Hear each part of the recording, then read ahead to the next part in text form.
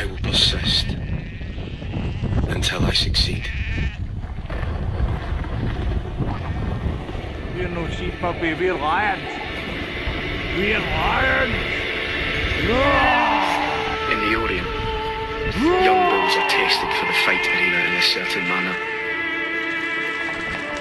Each is brought to the ring and allowed to attack a picador who pricks them with a lance.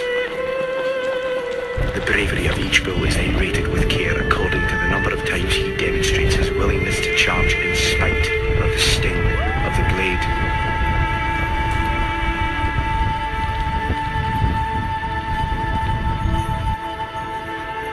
Henceforth will I recognise that each day I am tested by life in like manner. If I persist, if I continue to try, if I continue to charge forward, I will succeed.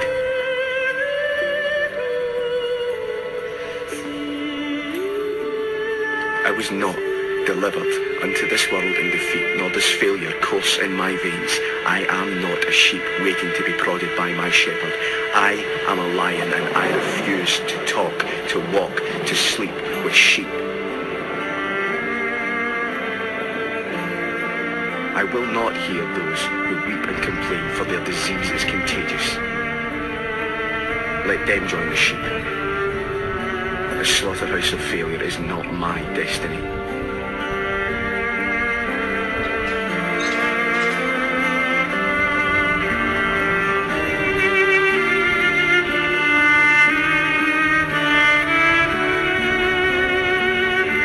The prizes of life are at the end of each journey, not near the beginning.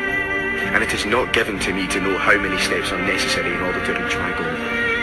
Failure I may still encounter at 1,000 steps, yet success hides behind the next bend in the road. Never will I know how close it lies unless I turn the corner. Always will I take another step.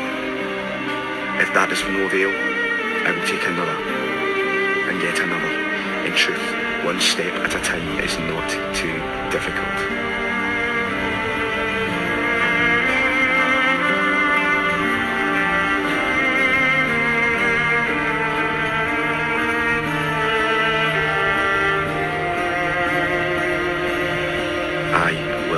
Persist until I succeed.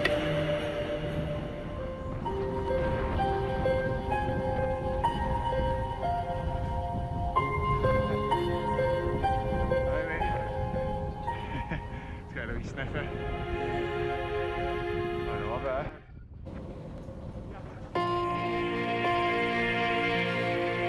Your game plan for everybody is, you're born, whatever, have fun till you're about 6, maybe 8, go to school, they wipe the fun the fuck out of you, get a job, get a wife at 30, pay your fucking taxes, save up for your retirement. Well, the bankers fuck you over for every little piece of money they can get out of you for your whole life. When you're 65, you retire, yippee-ki-yay, then you get to enjoy your life, then you get a heart attack at 68, you die.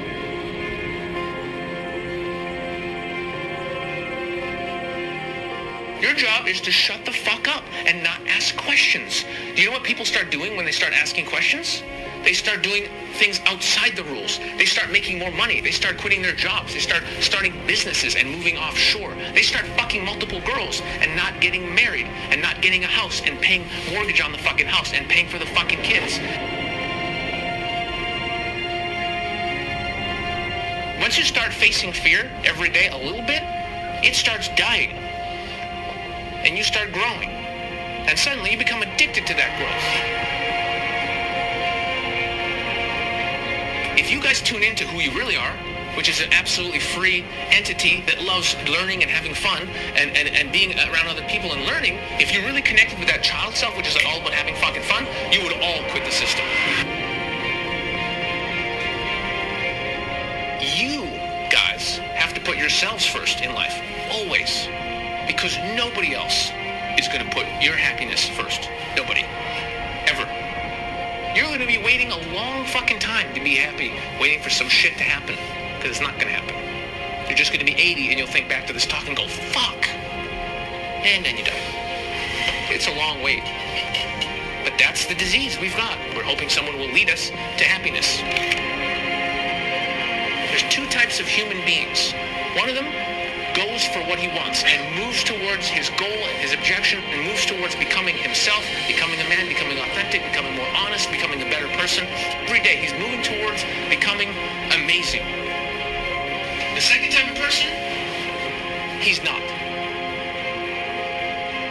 That's it. Which are you?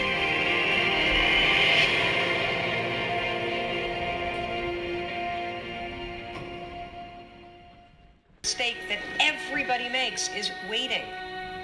Waiting to fucking feel like it. Waiting for somebody to pick you. Waiting for the right time. Waiting for you to feel motivated. It's not coming. For the big stuff, for the hard stuff, it requires a push. Always has, always will. Nobody is coming to save your ass. It is up to you. And so if you want to change anything about your life, stop sitting around and wasting your goddamn life and start pushing yourself. Whether it's a fast, or it is starting a business, or it is changing how you talk to your spouse, or it's changing the kind of parent that you are, you got one life. As soon as you open up your eyes, understand that you enter into consciousness. It is at that moment that your creativity is at its most powerful. At that moment, you have an opportunity to steer your thoughts and your emotions in the direction that you want them to go. In other words, you can choose to seize the day, or you could let the day seize you. It's time to stay focused. It's time to decide, fuck clubs, fuck partying, fuck trying to fit in and socialize, rub elbows with everybody so people can stop calling you weird. Why are you so antisocial? Because I'm trying to get it. Why are you staying on the basketball court so much? Because I'm trying to get it. Why are you out there practicing in the hot sun when ain't nobody else out there? Because I'm trying to get it. Why are you not clubbing like every time I text you and invite you to go do something fun and cool, you always studying? Because I'm trying to get it. Let me tell you something, homie. These women ain't going nowhere. These clubs, these parties, all this shit ain't going nowhere. The more weird you are is a reflection of how committed you are to focusing on your shit, molding and shaping and developing your ideas and your craft so that when it's time for you to make your rounds, you're gonna fly. I think we could all agree that today, too many people wake up in the morning, and as soon as they open up their eyes, the first thing they focus on is the grueling day that they had the day before. All the things that didn't turn out the way they wanted it to go. Then they start thinking about the grueling day that lies ahead of them, the traffic jam that they have to be into. And then they can't understand why, when they're going into work, your energy level is down here. And with what you're trying to accomplish, with the responsibility that you have, it has to be up here.